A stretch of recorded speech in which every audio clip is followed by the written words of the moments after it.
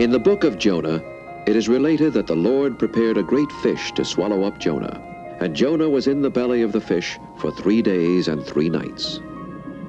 According to legend, it was a whale that swallowed Jonah, but the whale's throat is too narrow a passage for a man.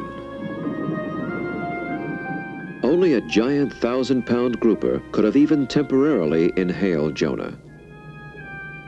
Although members of the grouper family vary greatly in size, they all feed by suction. When a grouper abruptly pops open its mouth, it can draw in and swallow whole prey nearly as large as itself.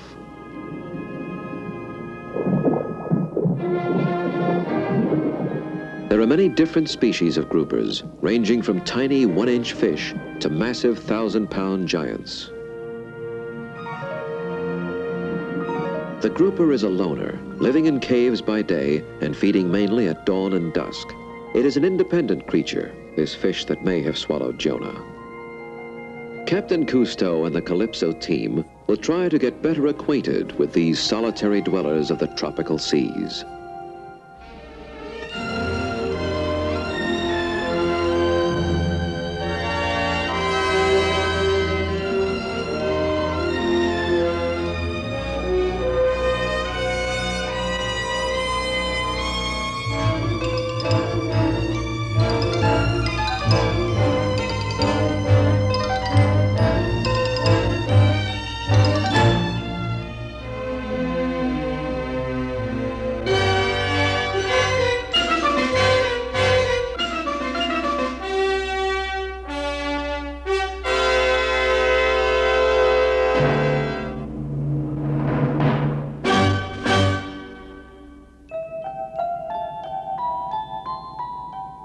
The waters of Mexico's Yucatan Peninsula are abundant with many species of tropical fish.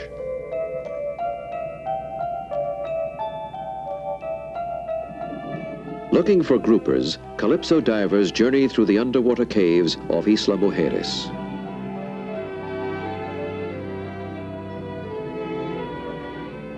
The common fishes of the reef, grunts, surgeonfish, tangs, and amberjacks, travel in large schools.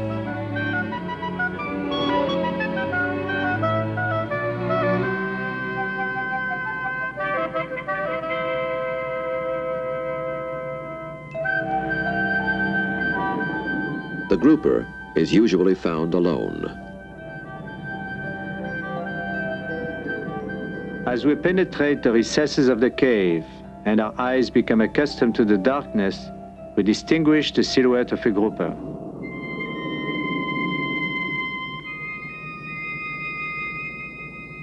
If it was indeed a grouper that swallowed Jonah, it must have been a giant cousin of this large fish.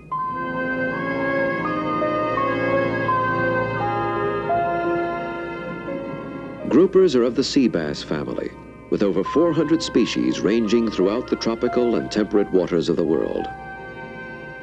Species vary not only in size, but in pigmentation. Some are solid-colored, some are spotted, others striped, and some can change their color. Cousteau enters an underwater grotto. Hovering beneath a ledge, its dark color blending into the shadows, is a large grouper.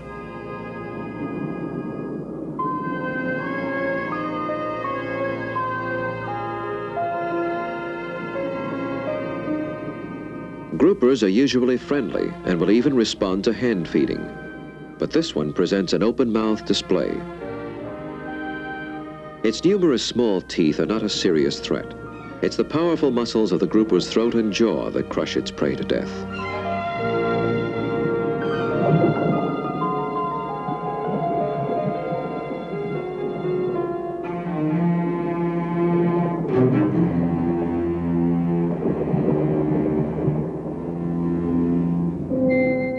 Suddenly, another loner of the sea is sighted.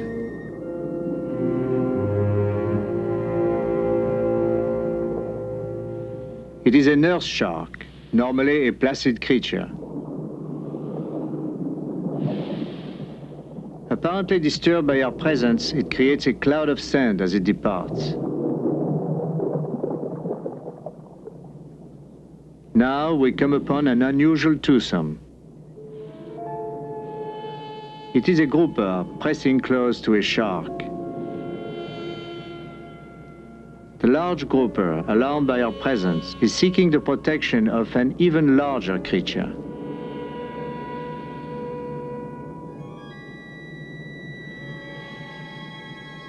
They seem strange companions, two unrelated giants huddled together in one small space.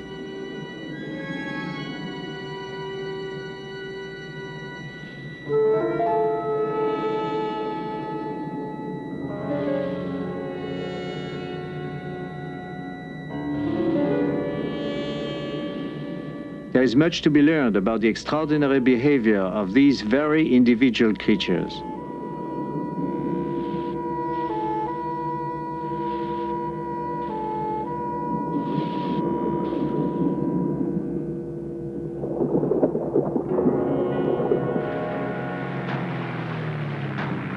A diving contingent from Calypso lands in Pacific waters off the coast of Mazatlan.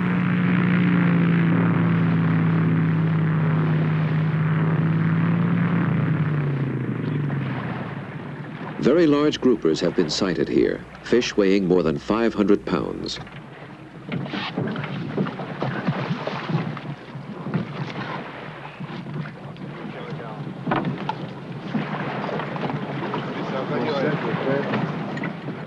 Philippe Cousteau has landed the PBY near a reef where the giant fish have been seen.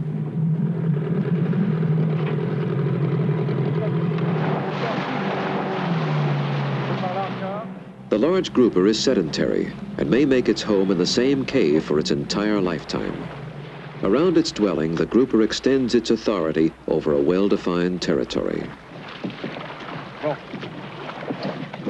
When we have met large groupers in the past, particularly in the Mediterranean, we have found them to be inquisitive and playful. Despite some unauthenticated accounts of divers having been attacked by these giants, we have never found them to be a threat. Still, one cannot help but be impressed by the size of some of these fish.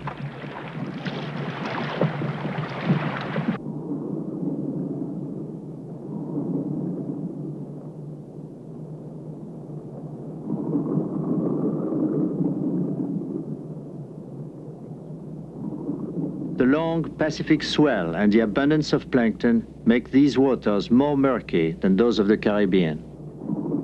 Aboard our seaplane, we carry only single tanks. Our time is limited. We must move quickly. The area is large and it provides many hiding places.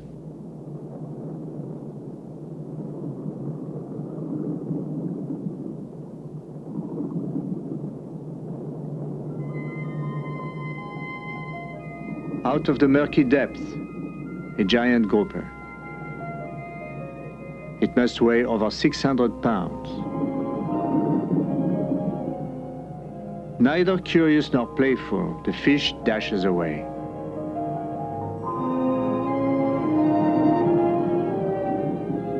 We could easily lose sight of it in disturbed water. Happily, the grouper never ventures far from its cave.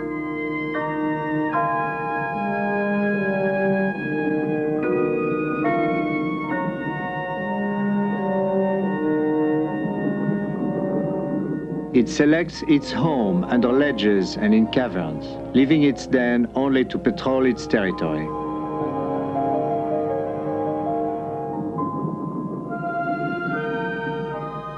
To escape the intruders and their lights, this giant heads for the reef.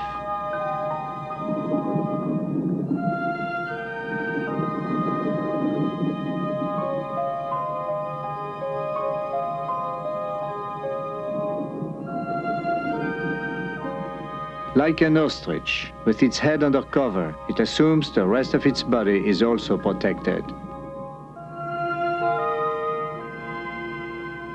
The grouper's size is its best protection. When it fails to discourage intruders, it displays an astounding defensive reaction, created by a powerful shuddering of the entire body. This extraordinary booming sound is created to frighten us away. If we had the time, we could most likely cultivate the friendship of this fish, as we have that of other large groupers in the past.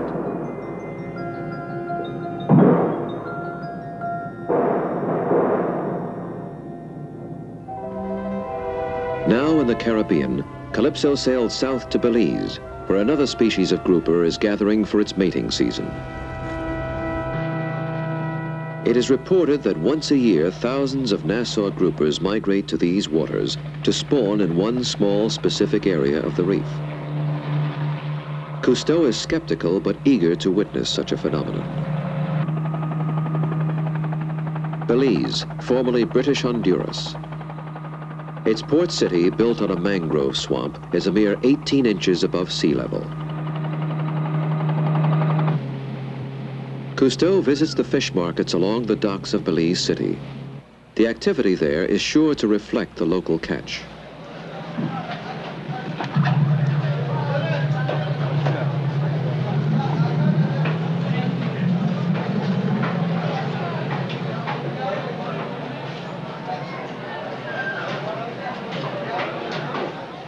Weighing up to 30 pounds, the Nassau grouper has already made its appearance in the marketplace. I see that in this market you have a lot of groupers to sell. Huh? We have a few groupers also. Yeah. Do you have groupers all year round? In the house, no. This is just a season. We just catch it in December to January. Just a season. just a season. How many weeks a season? That's only roughly a week.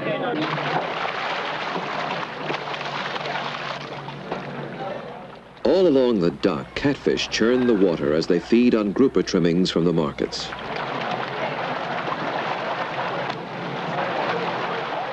The grouper fishing season is well underway. Aboard Calypso, Cousteau speaks with Ian Robertson, director of the Belize fisheries. This very important natural resource has been a mainstay during this time of the year for the local fishermen for possibly over 100 years. And the area, which is only 32 miles south of Belize, Yes. At this spot here, just south of Key Glory, at a place which they've called Emily. Every year they erect small huts and a small encampment on the top of the reef. And from there they go out through a small passage in the reef to fish, and then come back again and salt the fish. Mm-hmm. But why there? I mean, is there a reason? There must be groupers all along the reef. Well, the grouper are all the way along the outside of the reef, but it would appear that at just this spot they congregate for spawning, it is presumed, because they're always very ripe females, and they are harvested in very large numbers, literally many thousands. Are there some reasons, for example, two different currents meeting there, or anything special that you know of? Nothing that is known for certain. Where do they come from? From all along the reef and maybe from further away? Could be, because even whilst they are concentrating at Emily, they can still be seen in fair numbers along the reef, but not in such concentrations. And where do they go after they... Nobody knows. That's most interesting. I think we will start with this, south from Belize. Now Calypso quickly heads south of Belize. The gathering of groupers for spawning lasts no more than 2 weeks, and Cousteau and the divers hope to witness a rare underwater spectacle, never before recorded on film.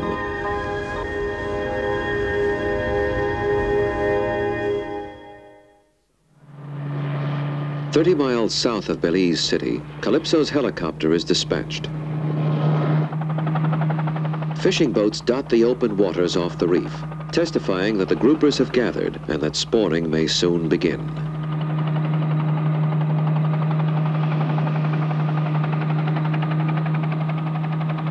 A narrow pass through the breakers leads to the flat, shallow reef where a picturesque village has been erected for the occasion. Native fishermen work round the clock to take the greatest advantage of the short grouper season. The fishermen's village, built on stilts, is composed of self-contained units. each with a thatched hut, mooring, drying rack, and holding pen for storing live groupers. When the act of spawning is consummated, the groupers which have migrated here will quickly depart. Cousteau, accompanied by Bernard Delamotte, visits the village. Each year, for generations, the fishermen of Belize have built anew this floating village. Every year, with the arrival of the groupers, it goes up, and every year, with their departure, it comes down. Until now, these fishermen and their forefathers have taken from the sea enough to satisfy their modest needs with no damage to the grouper population. But now, with the introduction of the outboard motor, we wonder how many more years the groupers can support these fishermen now entering the age of mechanization. The groupers being caught range from 5 to 30 pounds each. Some are sold fresh at the market. The others are dried or salted to provide food all year round. We divers always have something to learn from fishermen. They don't get much bigger than these. This is about the biggest. I see.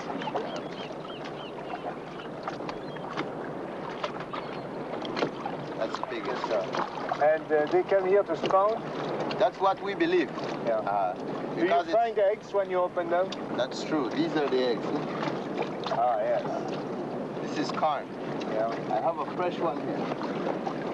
Some of these that die, you see? Yeah. That's a fresh one. So that's a big one. So it shows that it is mature. Yeah. But this fishing you have since many, many years. Huh? Oh yes, I imagine it's been way back because my father talks to me about it. And so my grandfather, you know. So it must have been a long time ago. Long, long time ago, and always the same. Always the same. Except that, say, 15 years ago, I used to come here and you used to get a lot of them. Much more, you know. Like you go out there in a day and you get 300-400. While now, it's hard, you know. You don't get that much. You just get a few. Why do you think it is that way? Well, too many people come here every year and they fish them out, and these fishes must be just migrating, you know. They come here, they spawn, and they travel.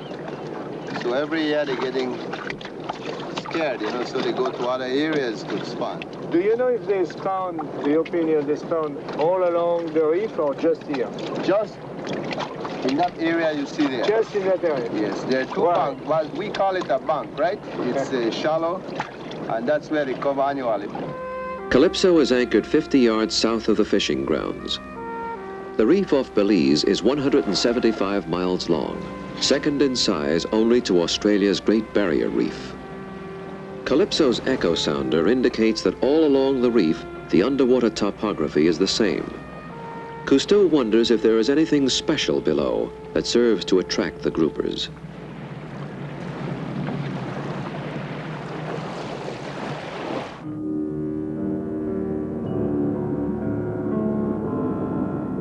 "80 feet below, the divers descend into a lush coral garden, rich in gorgonians, hydrarians, and in many other flexible shapes that undulate in the swell.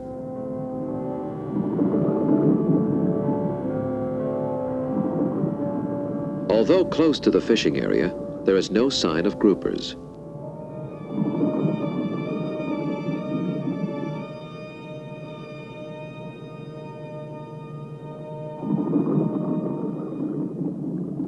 Throughout the reef, coral valleys perpendicular to the coastline are similar in growth and water temperature, as well as topography.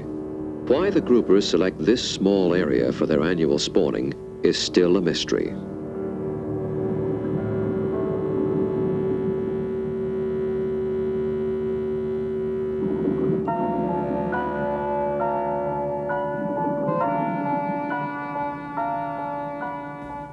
There is a pilgrimage of individual groupers, probably traveling from widely dispersed areas to join the aggregation at the spawning ground.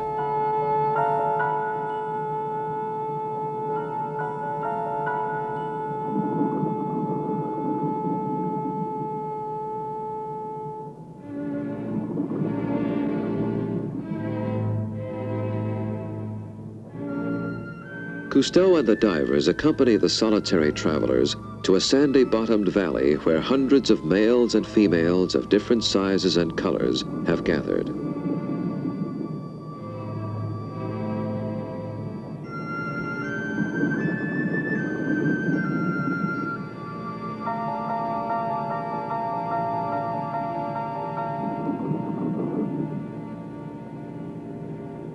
The reef walls and crevices seem filled to capacity.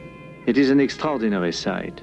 We have never before witnessed such an abundance of groupers in one place.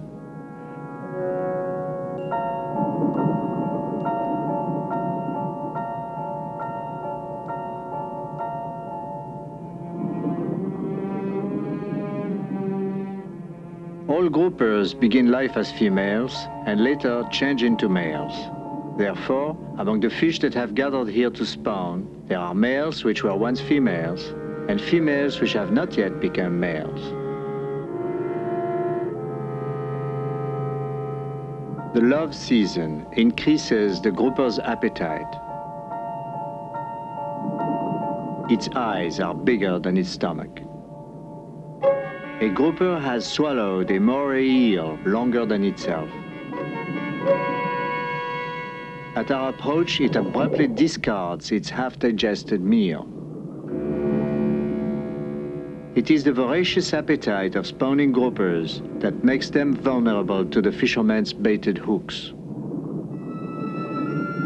Bernard encounters a grouper with a fisherman's hook embedded in its mouth, and he tries to relieve it of its burden.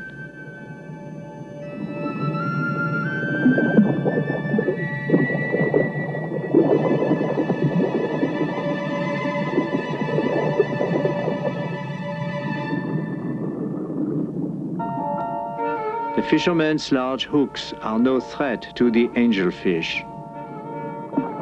With their tiny mouths, they efficiently feed on delicacies intended to lure hungry groupers.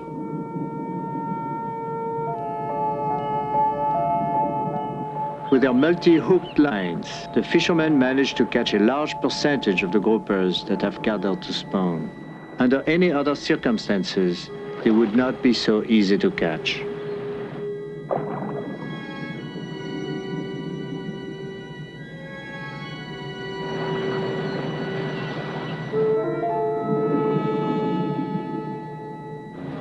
In one day, 10 boats may catch as many as 1,200 fish without creating panic among the other groupers.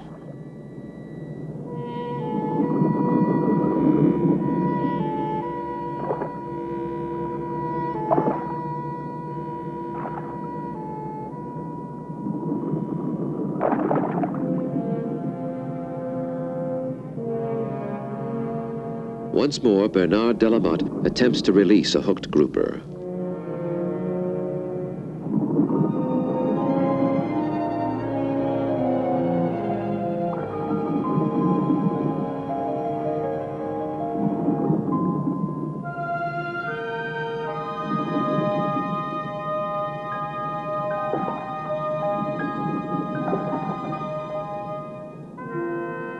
It is now free to participate in the spawning ritual.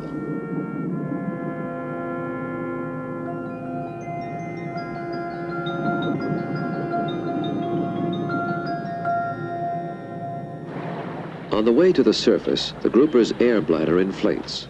It is now punctured and deflated, so the fish will be able to swim normally within the holding pen. Once the spawning is over, these fish will be sent to market. Meanwhile, much of the catch is stored alive in wired pens.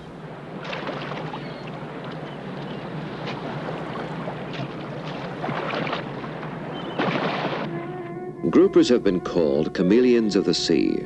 Although they are capable of camouflage all year round, in the excitement of spawning, they undergo particularly dramatic color changes.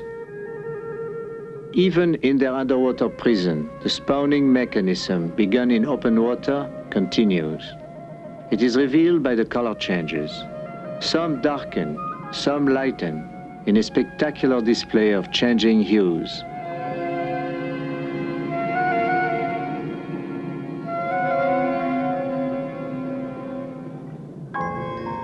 In open water now, we observe an accentuation of color change. Many of the groupers are losing their stripes and turning white.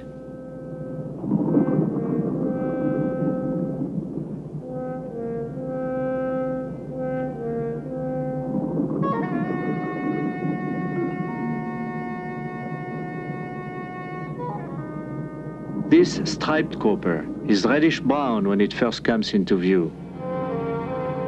Then, before our eyes, it gradually pales, losing both its vivid color and its stripes.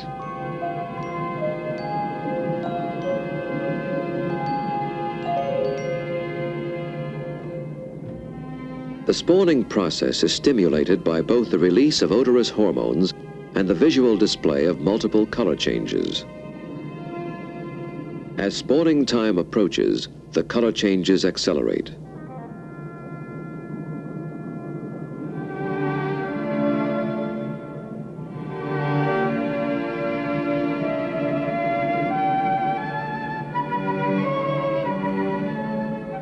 Spawning will take place in mid-water.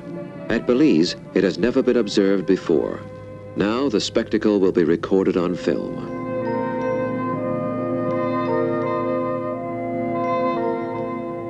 A female heavy with millions of eggs prepares to join the males circling above, to play her role in the grouper reproductive ritual.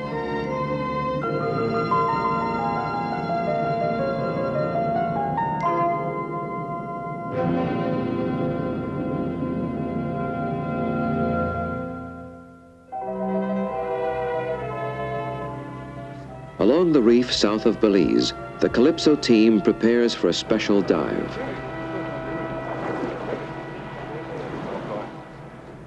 Although spawning seems imminent, it has not yet occurred. The delay provides Cousteau an opportunity to conduct a scientific experiment. Eggs from a female grouper and milk from a male will be extracted to test the feasibility of artificial insemination.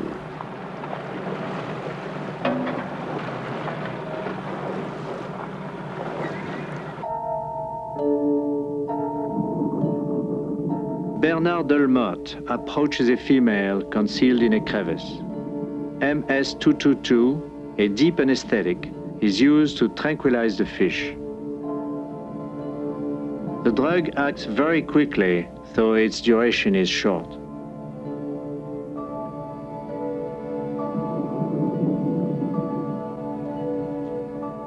Each female carries an average of 2 million eggs. Taking a portion of them will do no harm to the fish. Revival will be rapid and complete.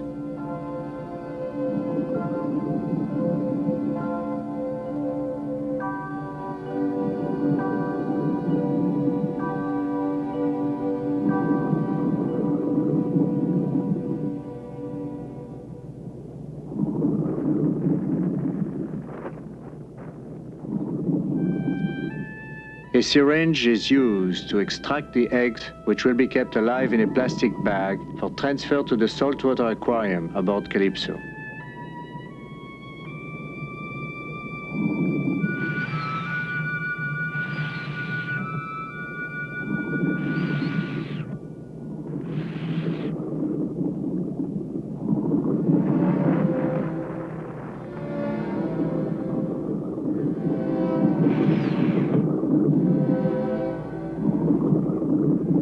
The fish begins to awaken.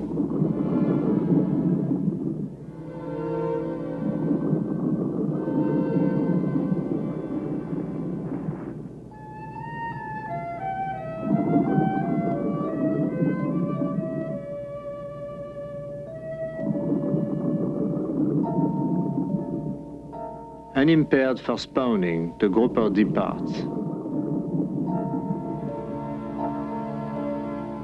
Now, to obtain the milt, the divers search for a male.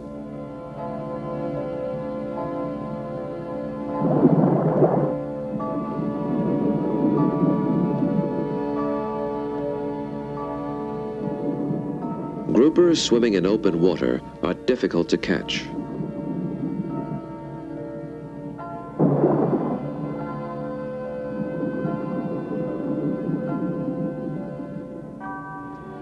is running out.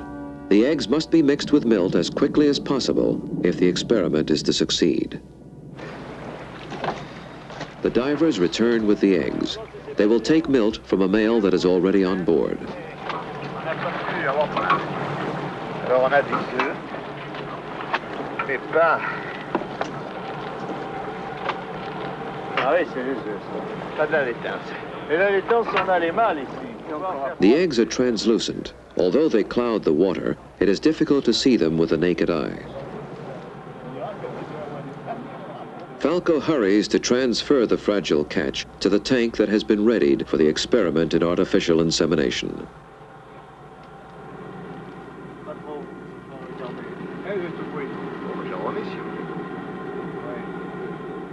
The eggs are taken from the plastic bag and are carefully funneled into a gauze-bottom tube in the aquarium. Voilà. Voilà, impeccable. Non, il y en a plus, ça fait déborder les autres. Ouais. Bon, ils y sont dedans. Ils y sont. Bon. Now the milt is taken from the male grouper, previously collected by the Calypso team. The milt from this male will be used to fertilize the eggs in the tube.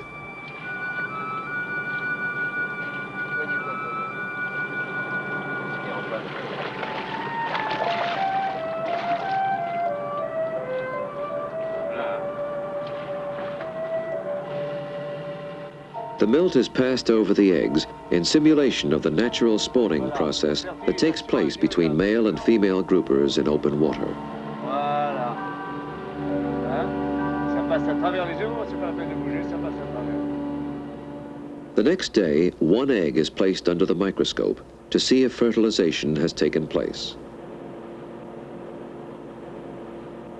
Observing the results with Cousteau are Ian Robertson and marine biologist Philip Dustin.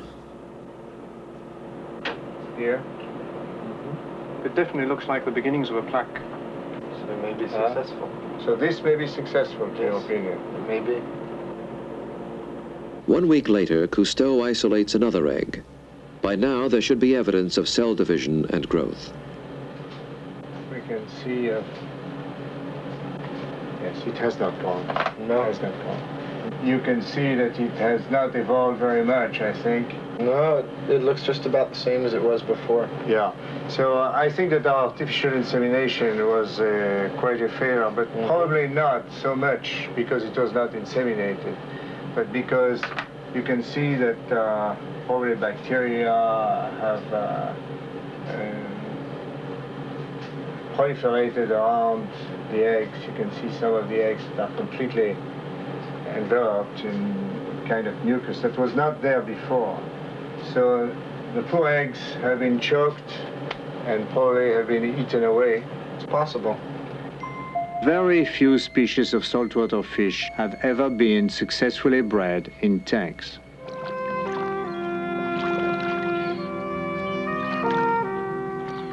Once more at dusk, the fishermen return with their catch to their village on stilts. With spawning about to take place, the grouper season is almost over.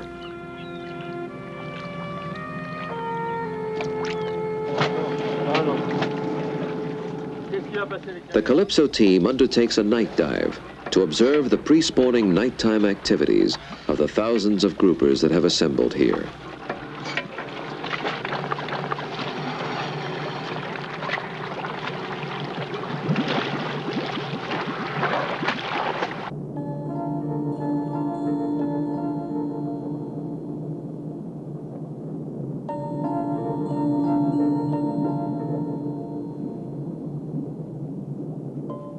The reef that had been teeming with life during the day seems abandoned.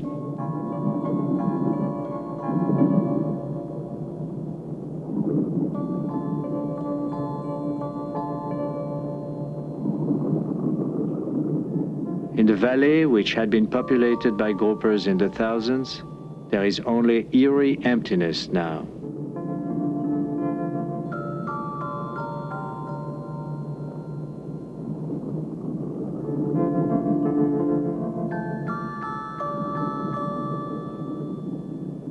A nurse shark on the prowl appears to be the only resident here.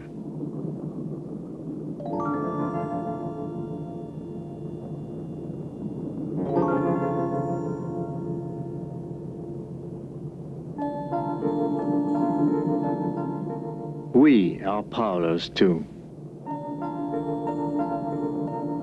in search of the groupers at night.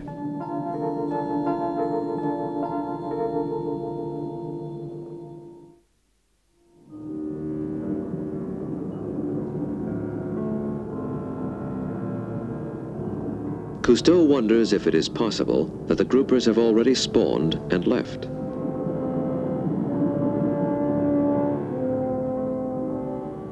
The fish are still there. Crowded together, they have retreated for the night, concealed in the network of cavities within the reef.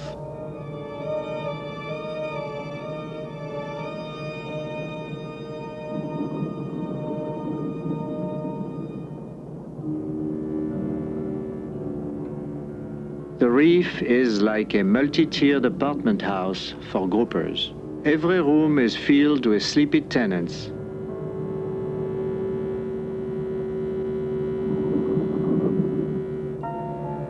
They appear to be in a state of suspended animation as they rest in their hiding places.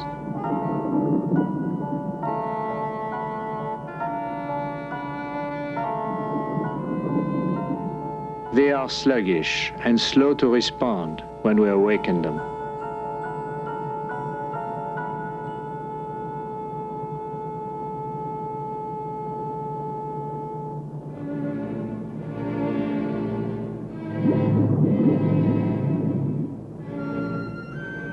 As if in a stupor, this fish collides with the reef.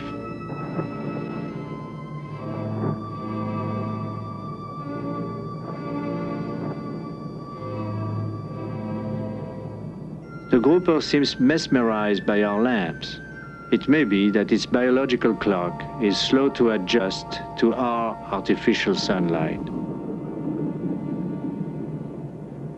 Now Cousteau ascends, and the divers are left to collect two groupers, a male and a female, in order to observe spawning behavior in the Calypso tank.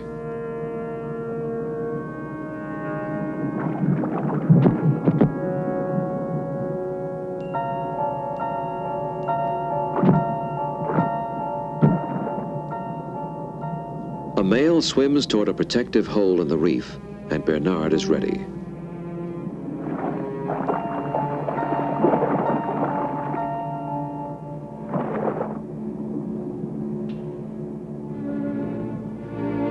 Now a female, ripe with eggs.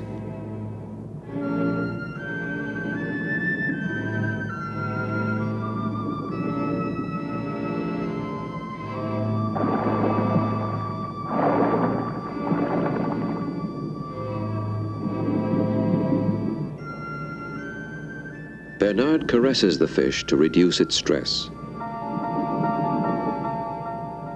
and then signals that he has a female ready to join the male topside.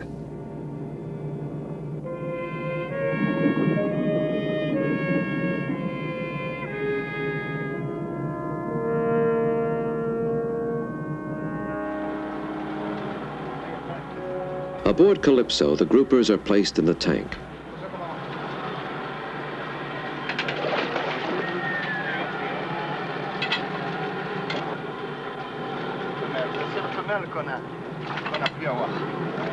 They are temporarily put in with the male, which was previously collected, and which will soon be transferred to a storage basin, so as not to interfere with the behavior of the new couple.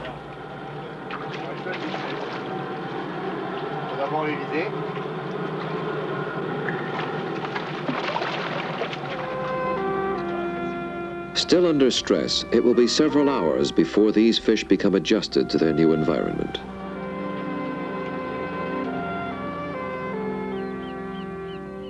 Another dawn. This may be the climactic day of the spawning ritual and the end of the fishing season. The groupers in Calypso's tank are exhibiting rapid color changes. The underbelly of the male, on the left, is beginning to pale, while the female is beginning to darken.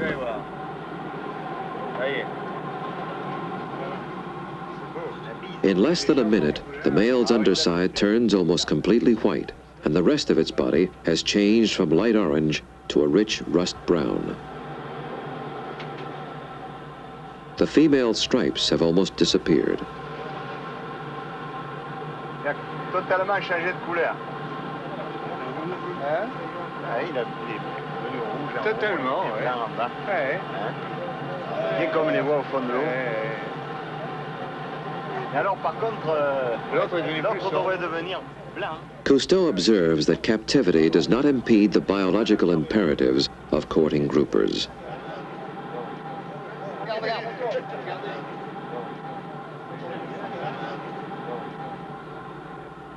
Cousteau calls it a kiss of love.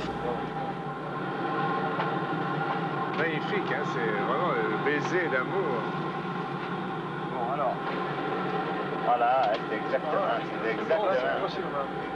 ce qui se passe. Excellent. And in the sea, spawning has begun.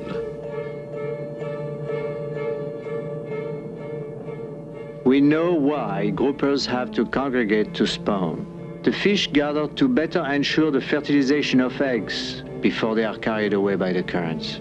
What is still a mystery is why, over the centuries, they have always come together at this very same spot.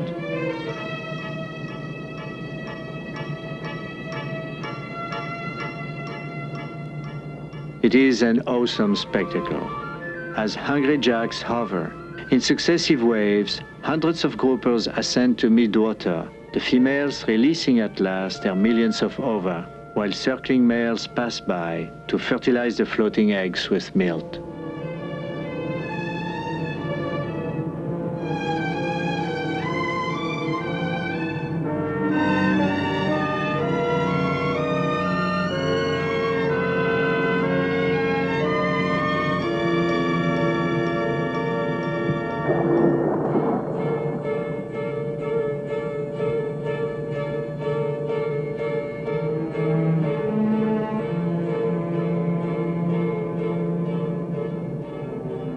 One after another, in spawning carousels, clouds of groupers rise, perform the act of life, and depart. Fertilized eggs are buoyant, and they drift like plankton at the mercy of the currents. Soon they will be carried long distances from here. Surviving embryos will ultimately populate Caribbean waters far from the spawning site.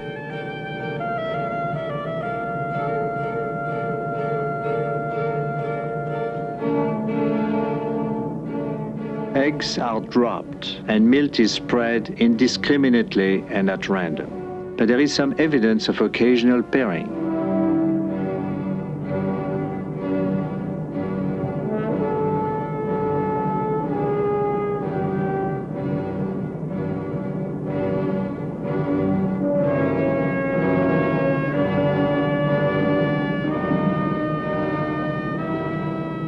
Some of the females, relieved of their eggs and apparently exhausted from the effort, now rest on the sandy bottom prior to their departure.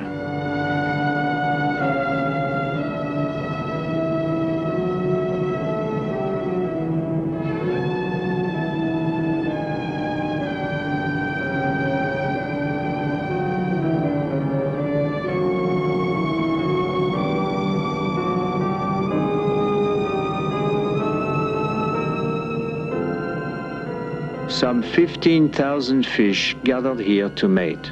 About 2,000 survived the fishermen's lines and procreated. The groupers' love jamboree draws to a close.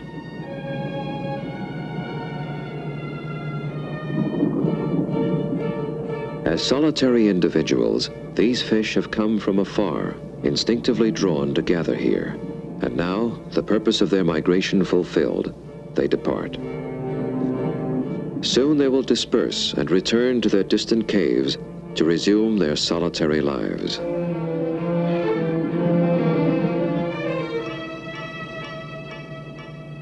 Left behind, unprotected, are the eggs, the promise of grouper continuance, upon which the Jacques now feed. What escapes the Jacques and other fish will be carried by currents to distant places, and all evidence of the nuptial gathering that took place here will vanish until next year.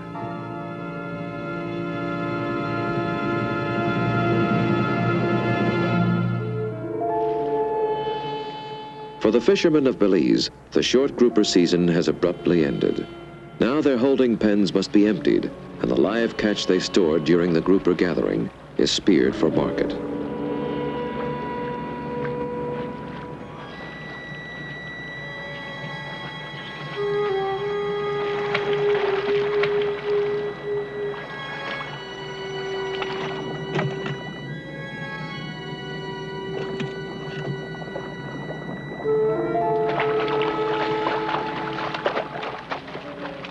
Their catch has been sufficient to fill their needs without substantially depleting the current grouper population or threatening the future of the species.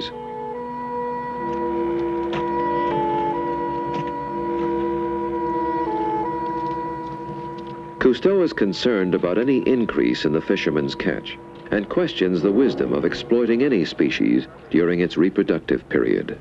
We could say that the fishermen are actually taking between 75 and 85% of the groupers that come there. It's probably okay because it's lasting for dozens of years. But it shows that any improvement in the fishing methods that would increase this percentage to, let's say, 95%, that would probably be another story. And I think it would be very important to protect this area against any improvement so as to protect the living of these fishermen for the years to come. And the only way to do this, I think, would be to forbid any spearfishing in this area and any industrial fishing method in this small area, because it's very small. The area to protect is tiny, and it would be enough. La plaquette, hein? Ça c'est quel numéro ça? The groupers we had on board Calypso are tagged and returned to the sea. Alors le 27, mettez-le à l'eau ici, c'est son tour. Perhaps one day, one of these tagged fish will turn up and reveal where it is the groupers go.